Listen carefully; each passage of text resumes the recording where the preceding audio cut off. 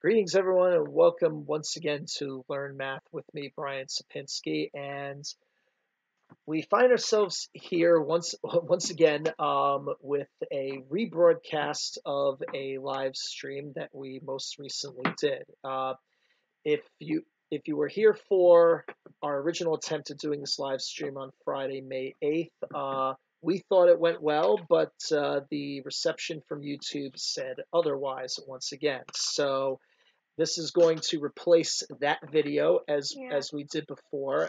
Brianna is here here on the side to YouTube got mad because you didn't have who knows why. But and this time to avoid any problems, we're pre-recording this, so we're gonna record the video that way. This way we know that the video is nice and fine, no problems, no worries. But we're gonna recreate all the stuff that we did that day and get everything nice and set up so you can see exactly what we were trying to do. You can see it clearly, and we will... Who's that?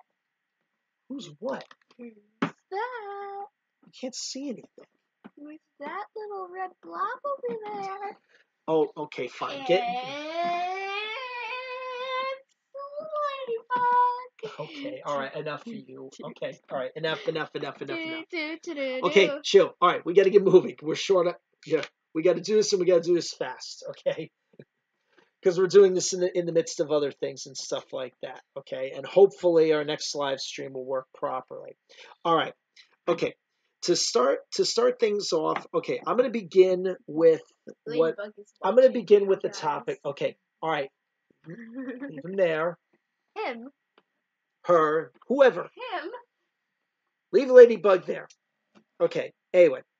Okay. So I'm gonna start this take two of this live stream with what the original intent of the live stream before was. Since we had called it our Mother's Day episode, and we're gonna still consider it that in a sense or whatever, we were starting to have a discussion. Okay, we were talking about, there was some interesting data that I had been given prior to the broadcast, and to present that data properly, we were presenting it in the form of a circle graph, or as it is sometimes referred to, a pie chart. Okay. Pie. And I want to begin with that data properly. Oh, I could draw a pie chart.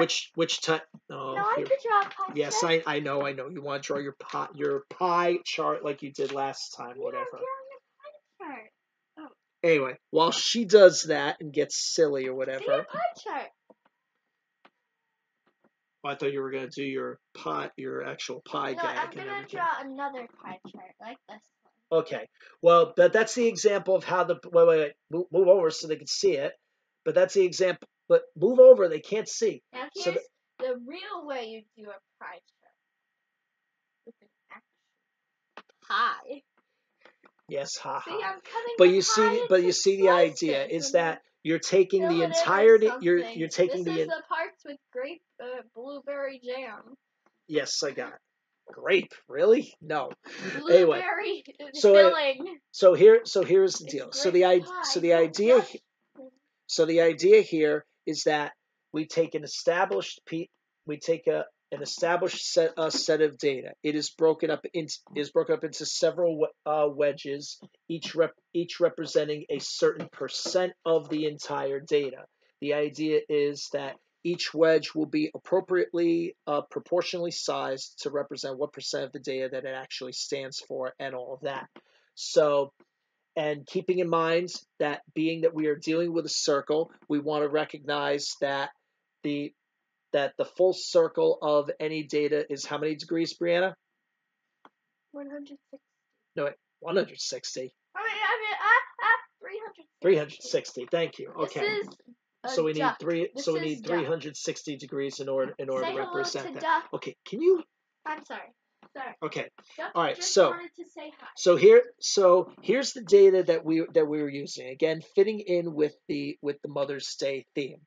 There was some data that a colleague of mine sent us with in relation to Mother's Day, where it was talking about and this was actual statistics from the from the U.S. Census Bureau. It could be found online and everything. It was talking about in the year 2014. It was according to the census data. It was indicating at what age were women becoming mothers for the first time. And here was the data that was discovered. It was told to us that 22% of the women that were surveyed in terms of being first time mothers did so before the age of 20. Okay. The majority, 37%, said it happened between the ages of 20 and 24. We had 24% who would happen for the first time between 25 and 29, and that would include my wife, Andrea.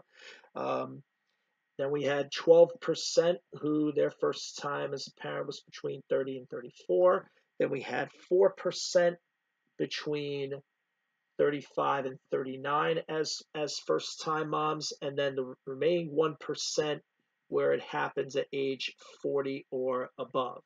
Okay, so that was the theme of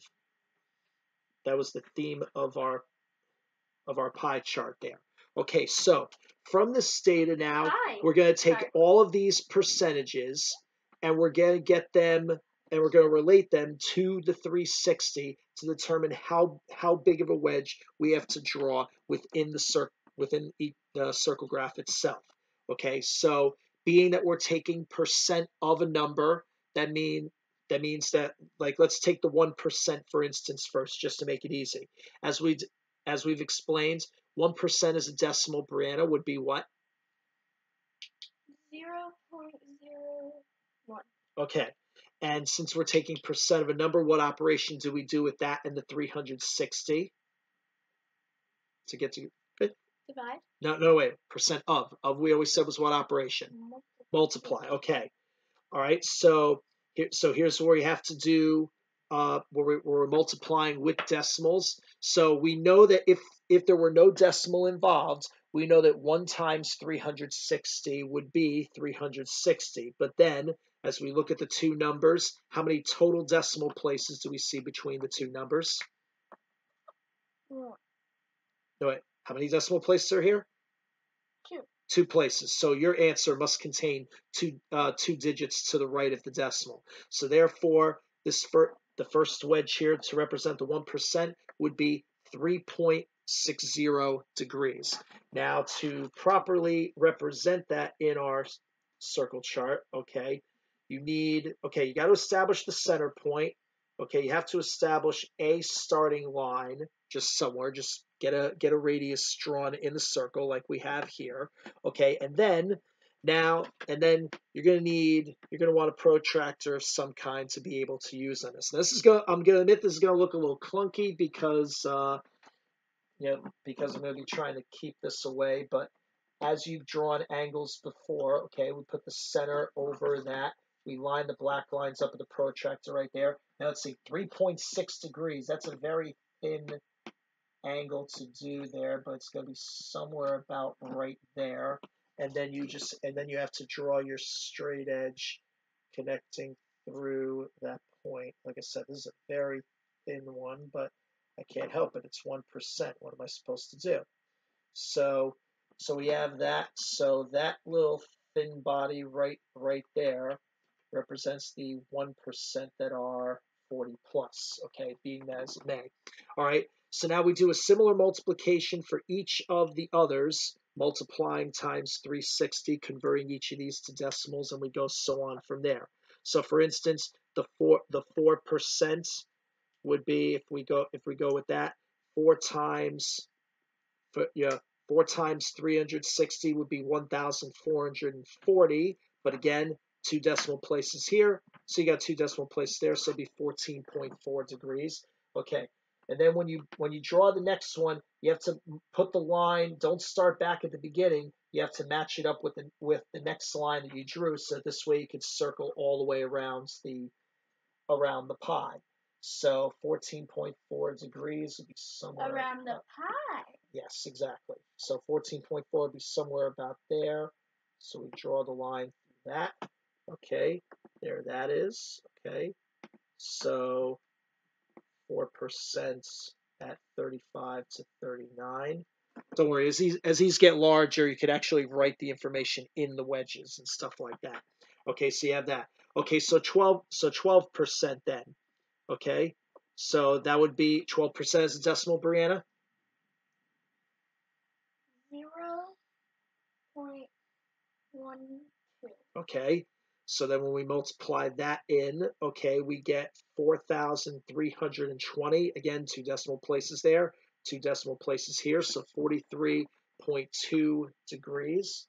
Okay, so again, we line it up this way. Let's see, 10, 20, 30, 40, and a little more beyond that, so it's somewhere about there.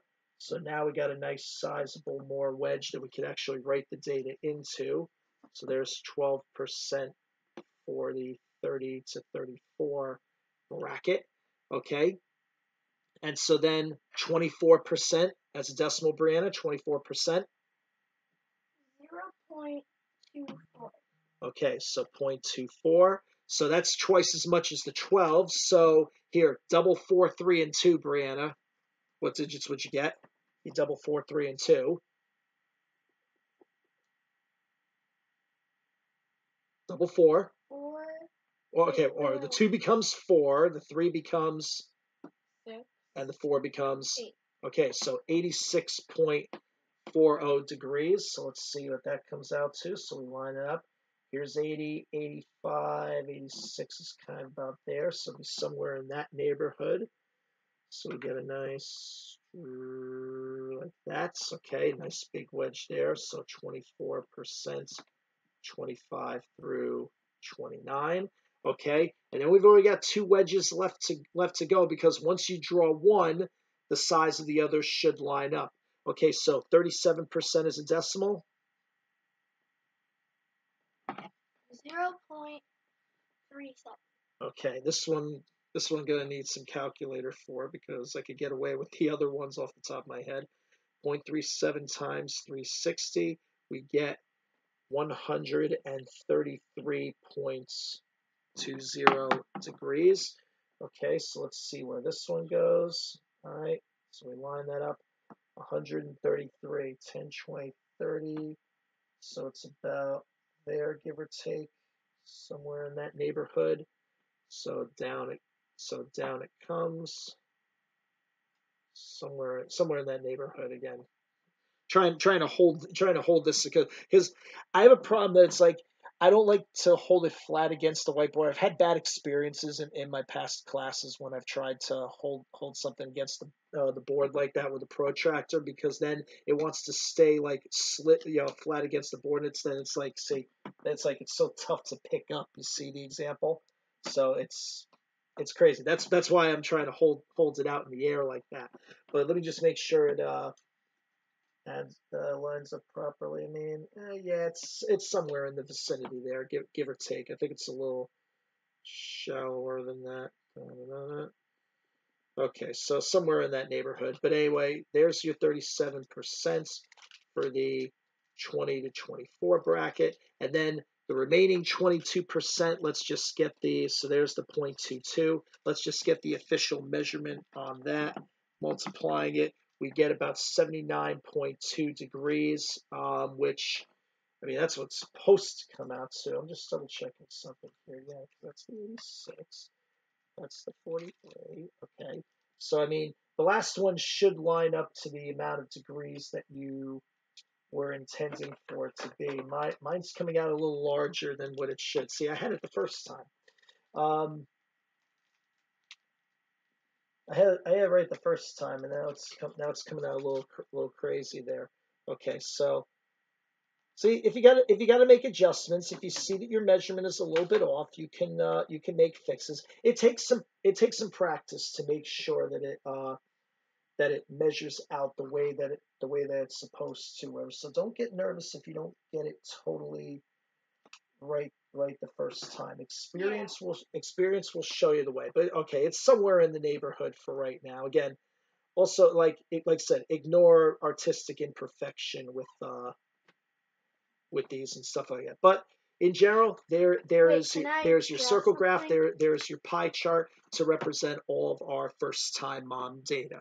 All right, and in general, that's how you do it. Just know your percentages, multiply each one by 360 degrees to determine what measurement you have to use with the protractor to get that particular size for the pie chart. And that's all there is to it there. Look, experience is showing them the way.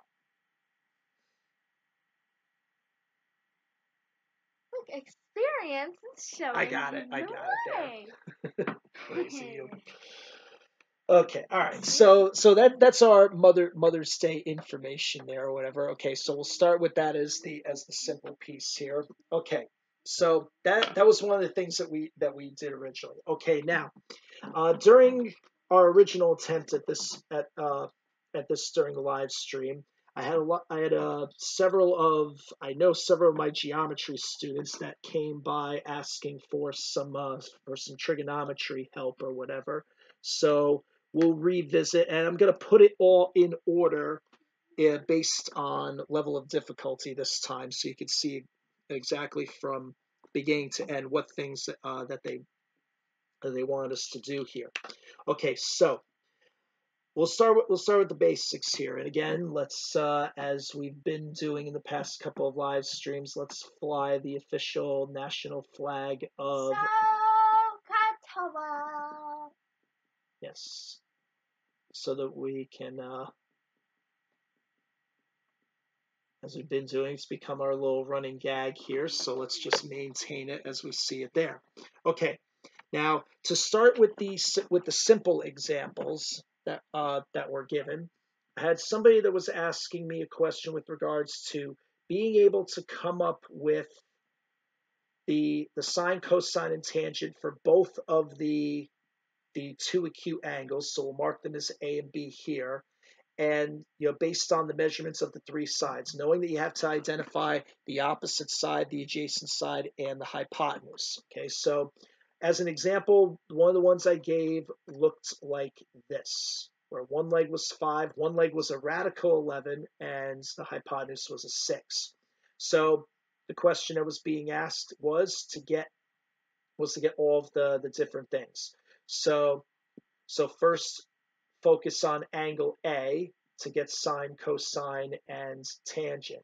Okay, sine, as the national anthem of SOHCAHTOA says, requires opposite and hypotenuse. Okay, so which of the three sides, Brianna, is opposite from angle A? As you spread out and open up angle A, what segment is captured at the other ends? What segment? I should put the C in there. No. C, no. B is an angle, not a side. Oh. That's a mistake I see a lot of people make when they're trying to figure out opposites within a triangle. A point is always opposite a segment. C. No. See, C is an angle too. You want a segment. You want a line. Not a. C is a point. B is a point. I need a line. Squiggly line thing. That's a square root. That's a radical sign. Okay, it's the radical 11. Okay, over, and then which one's the hypotenuse?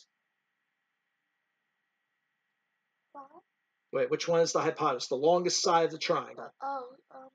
6. The slanted one, the 6. Okay, so you have the 6 there. Okay, now for the cosine, adjacent over hypotenuse. Okay, so which one's the adjacent, Brianna? What's the only one we haven't used? 5. The 5. Okay, and again, the hypotenuse is still what?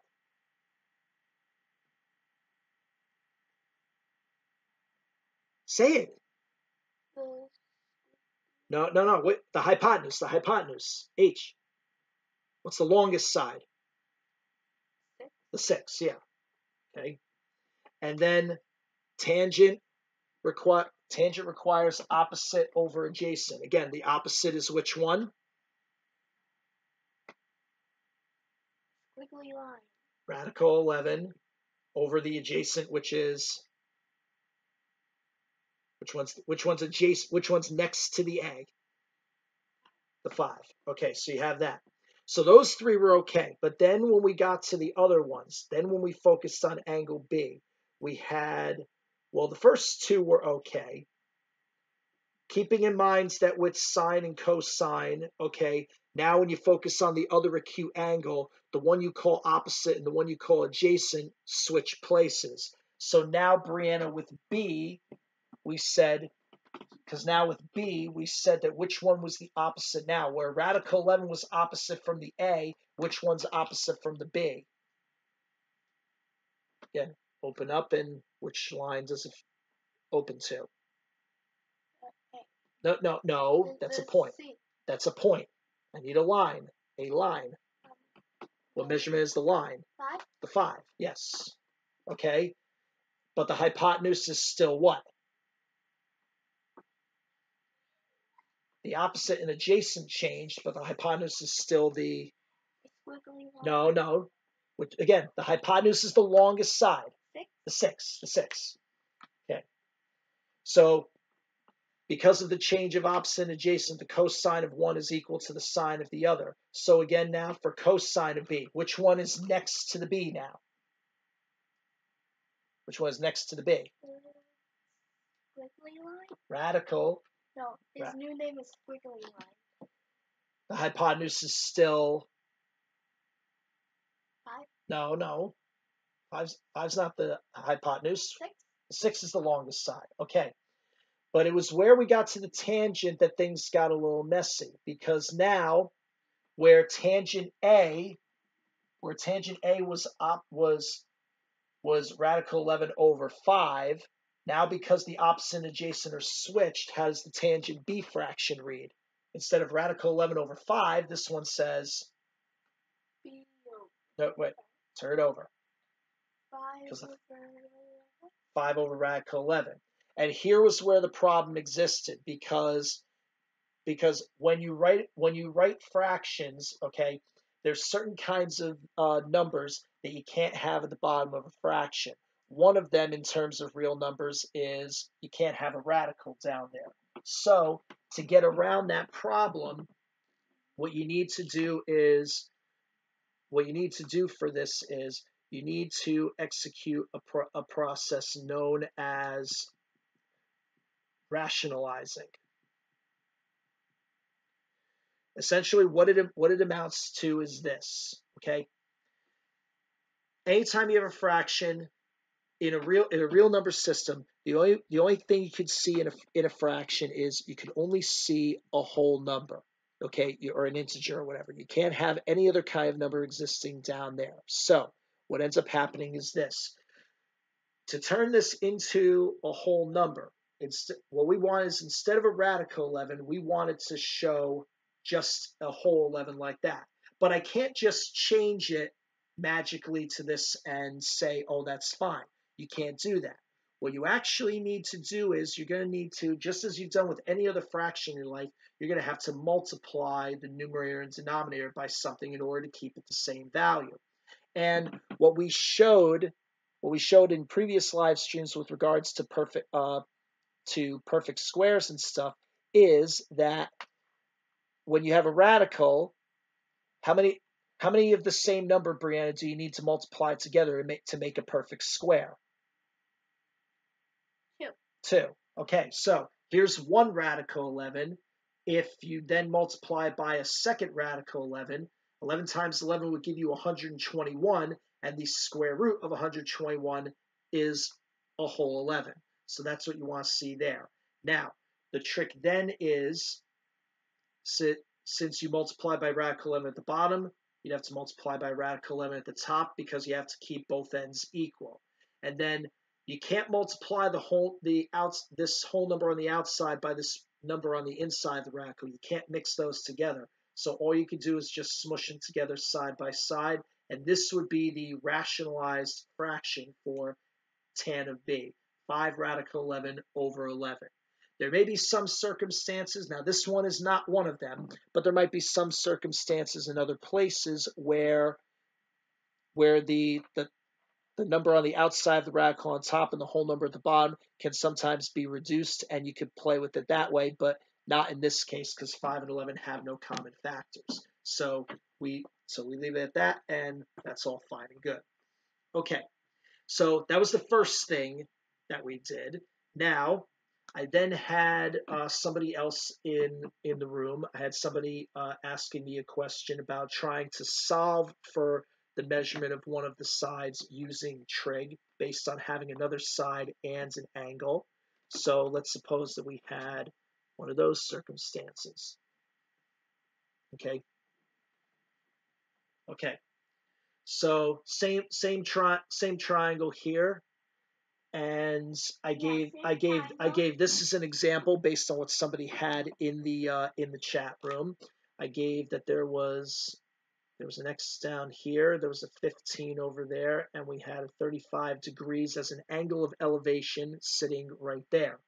Okay, I'm so elevated on the back. okay, could you get down here for a second because I'm getting a favor from you to make. Get down here. Really? Yes. Very important. What is it? Very important. Will you get over here first? So Oh, the triangle could be a nice yummy pizza. Which side is the x? Is that the opposite? Is that opposite the 35, adjacent to the 35, or is it the hypotenuse? Because look at where the x is in relation to the 35. Adjacent. It's adjacent to it. Okay, and where's the 15? Right here. Is it the opposite? Is it opposite to the 35, or is it the hypotenuse? The hypotenuse. Okay. So, following SOHCAHTOA then, adjacent and hypotenuse. Adjacent and hypotenuse is which one? AH. So it'd be sine, cosine, and tangent. Wait, which one's was it again? Wait, you got sine, cosine, and tangent. Which one needs AH? Cosine. Okay, so this is a cosine equation. So you have cosine of your angle of 35 degrees equals, and then the adjacent's got to go over the hypotenuse. So which one goes on top, the x or the 15? Okay, so x over 15. And because the x is on top, that means we can get rid of the 15 on the bottom. It's a division of 15, so how do we get rid of it? Okay, so we multiply it over to the other side by times. So we end up calculating 15 cosine of 35 to get the value of x, which would be approximately, if we punch that in real quick, 15 cos 35, we get approximately rounded to one place about 12.3, and that would be your official measurement for that. Okay, now the next type of problem that somebody else asked during the course of the stream was probably the most complicated one that they've seen involving trigs, however. You're probably going to think the same thing. So let me set the stage here. It involves a diagram that looked something like this, okay? They had two right triangles that were overlapping each other in this fashion. They both used the same right angle in the same place. They both used the same height. And the person's object was to try to find the height of these two right triangles.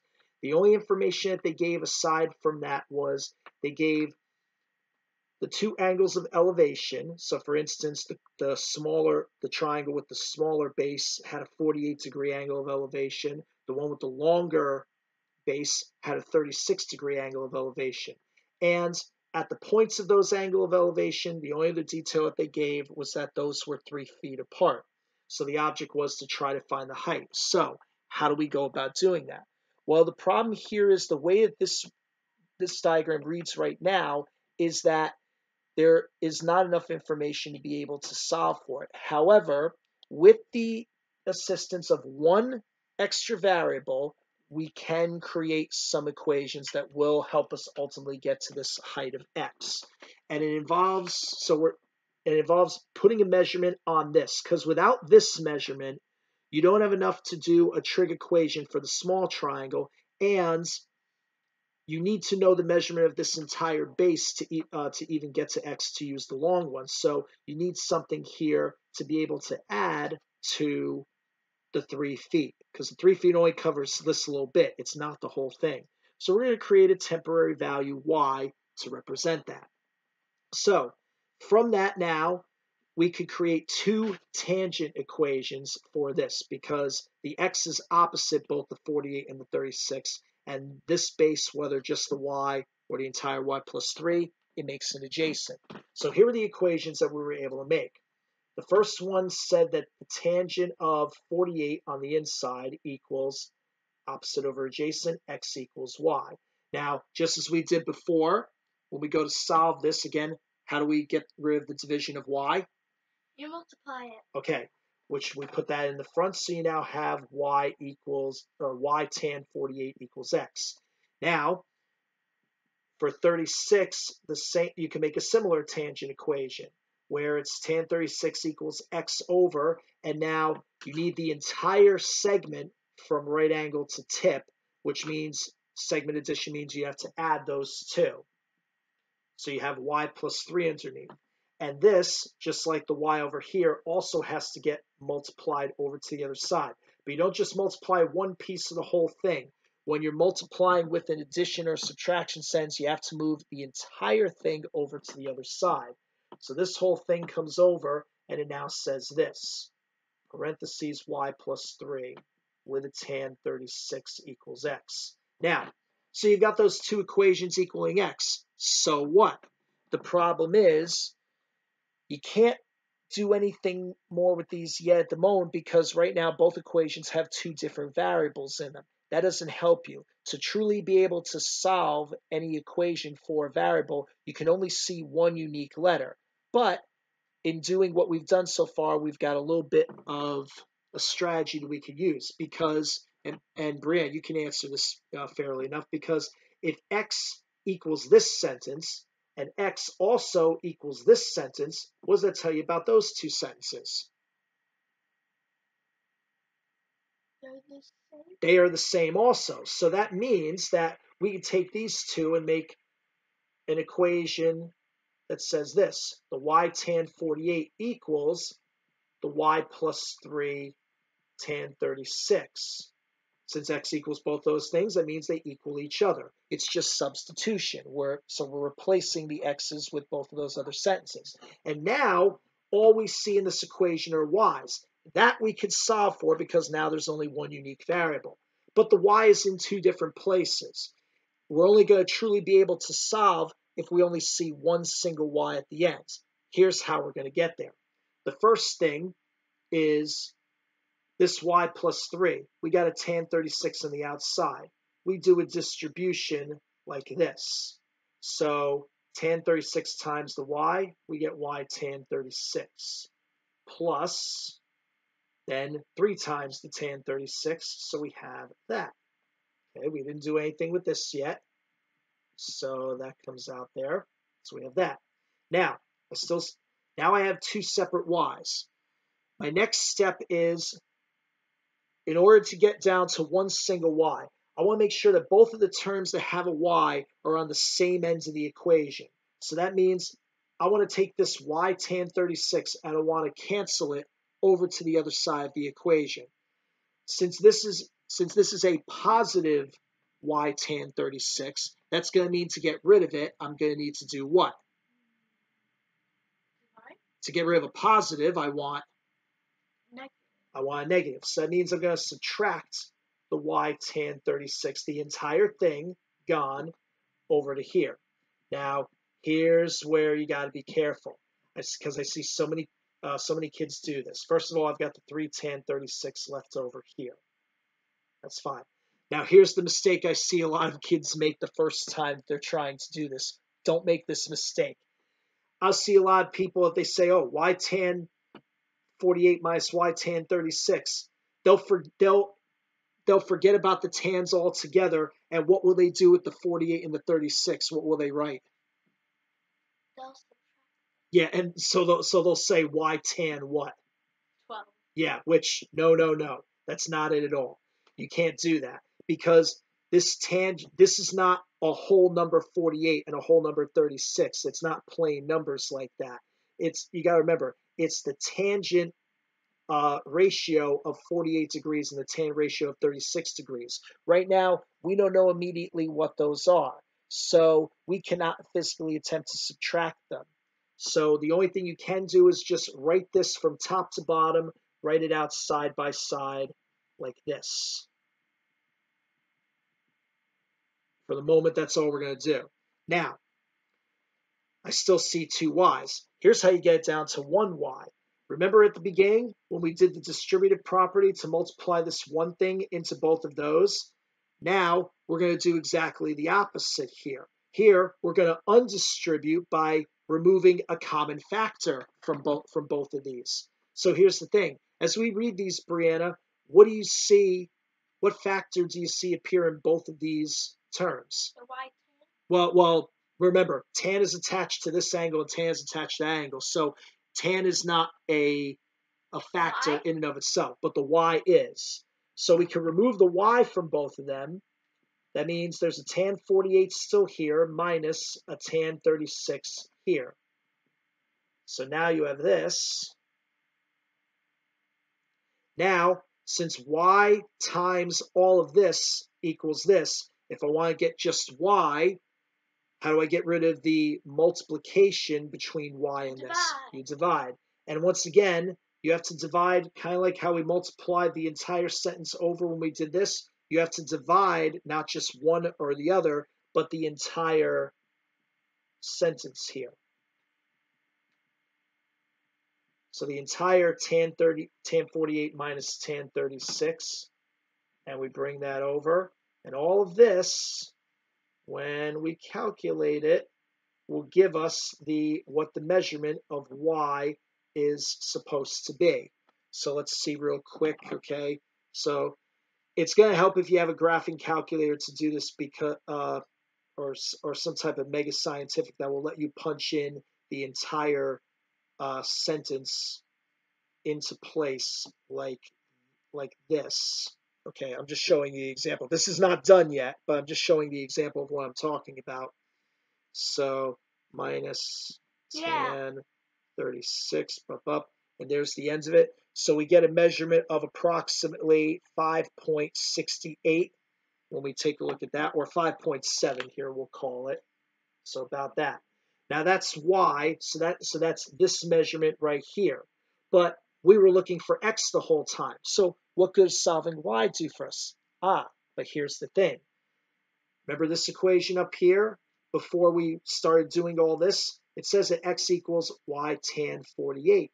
So now that you know what y is, now you know that's the 5.7. If you multiply this answer you just got times a new tan 48, that will give you the value of x in feet, and you're all set to go. So here's my advice. Don't use the rounded answer. Use the answer you've already got and just throw in after it a times tan 48, and you get the official answer of about 6.3 feet. So both of these triangles are 6.3 feet tall, and there's your set right there. It's a long process, but if you take it step by step and understand the rules of doing all this substitution, you get it. This is going to be another one that comes with experience, comes with practice. Just take your time, and I swear you got this. All right, so now that we've gotten all the technical business out of the way, this was a Fun and Games Friday episode, so let's get to our game time. And this game time is one that did not involve necessarily a mathematical skill, but it did involve numbers and a little bit of puzzle and logic strategy. And where did you go? You disappeared on me. Come back. So here's the way the game essentially works. The first thing to start, come on up here. Come on back. Losing your footing, she is, because we're not sitting on chairs this time. All right. So the general object of the game first is to randomly select a number from 6 to 12. That's going to determine how many numbers you place in a row. And each round, change it up. So this way, the strategy of the game can be altered a little bit from round to round. Now, I'm going to start in this round, and then Brianna's going to go, and we're going to take turns in this. all it's going to involve is each of us crossing out one number at a time to start. So for example, let's say with me going first, let's say I choose to cross out my personal favorite number, the 4. Okay, now Brianna is now going to cross out a number of her own, of her choosing. Okay, now she chooses to cross out the 5. Now, that's actually good that she did that, because here is the essential rules of the game, because we're not just crossing out numbers for no reason. The object is that in order to win, you have to make the opponent make the mistake of crossing out a number that is going to cause 3 numbers in a row to be wiped out. So for instance, if I right now were to cross out either the 3 or the 6, I would lose. So it would be in my best interest not to cross out one of those 2 numbers. And in her case, that same thing would also be true. So you have to be very selective in the numbers that you choose. So I'm going to cross out, for instance, I'm going to cross out the 8 over here as best I can. She crosses out the 1. Okay, so there's no danger at the moment. But then let's see what happens here as I cross out the 9. And Brianna then wisely crosses out the 2. And at this point, she has now trapped me in a situation where I have no ability to win, because the next move that I would make would guarantee that 3 in a row would be crossed out. Because if I cross out the 3, you actually have 5 in a row blacked out, 1 through 5. So you can look at it this way, or this way, 3 in a row. If I cross out the 6, there's 3 in a row there with 4, 5, 6. And if I cross out the 7, there's 7, 8, 9. So you kind of helped me with that. So at this point, the thing is, with proper strategy in this game, you can see that one person has an advantage over the other one, depending on how many numbers are available in the set and stuff like that. And if you make the proper and correct clever moves. Now, there are 2 ways you could play this game. That's what we just demonstrated is the easy way to play the game. Now, let's take a look at the more challenging or hard way to play it that requires you to look at the numbers a little more closely. Suppose that now, for this one, okay, we will change the number of the list of numbers for this particular set. So we did 9 numbers, and we randomly chose that before we started this. So for this next one, again, for what we randomly chose, let's put 11 numbers up this time. Now, again, you randomly draw or decide with a dice roll or whatever it is that you want to do. Pick a number anywhere from 6 to 12. Those are the nice numbers to be able to play with here. So we randomly chose 11, so that's what we're doing here. All right, now Brianna's going to start this time. Now, in the hard version of this game, the same object of trying to avoid crossing out 3 in a row still exists. But this time, where the hard rules come in, is that 3 in a row now does not strictly have to be 3 numbers straight side by side, like 4, 5, 6. So now, any 3 numbers that are evenly spaced out with each other, you can't do that either. So numbers like 2, 4, 6 you couldn't do, or 1, 3, 5. Or 2, 5, 8 that are spaced 3 apart from each other, 2, 6, 10 that are 4 apart from each other. 3, okay, 5. So any combination of 3 numbers that are evenly spaced apart are off limits. If you cross out a number that causes any kind of 3 in a row like that, where the numbers are evenly spaced apart, whether it be 1, 2, or however farther split apart with each other, any kind of arithmetic sequence, you lose. So you have to be very careful. So let's see what happens this time as we play. So Brianna will start by crossing out the first number. Okay, so she has crossed out the 6. All right, so let's see what I want to do. Okay, so I am going to cross out, I'm going to take out the 9. Now, before we go further, see if you can identify what number is off limits to her. What number should she not cross out in order to avoid losing? So okay, she picked the 2. All right, what number should she not What number should you not have crossed out? The 3. The 3, because then 3, 6, 9 are all 3 apart from each other. She would have lost. Okay, now by her crossing out the 2, for me, the 10 is off limits because 2, 6, 10, they're all 4 apart from each other. 4. It's tough holding up 4 fingers when you're trying to lock a marker at the same time, but that's no good either. All right, so I play next there. So what if I want? Okay, I'm going to choose a 5. Okay, now that eliminates a few different numbers here from the list here. So you got to watch very closely. So now Brianna will go next. As long as she avoids one of those numbers, she is fine. And she did. Okay. And you want to know something? Brianna has just won. Okay, all right. Here's what I want. Okay, Brianna. I want you to show why, okay? By crossing out that 1 and me realizing the mistake that I made, okay? What are the combinations? So You like could do okay, 1, so all right. 6, 11. Okay, yeah. 1, 6, 11.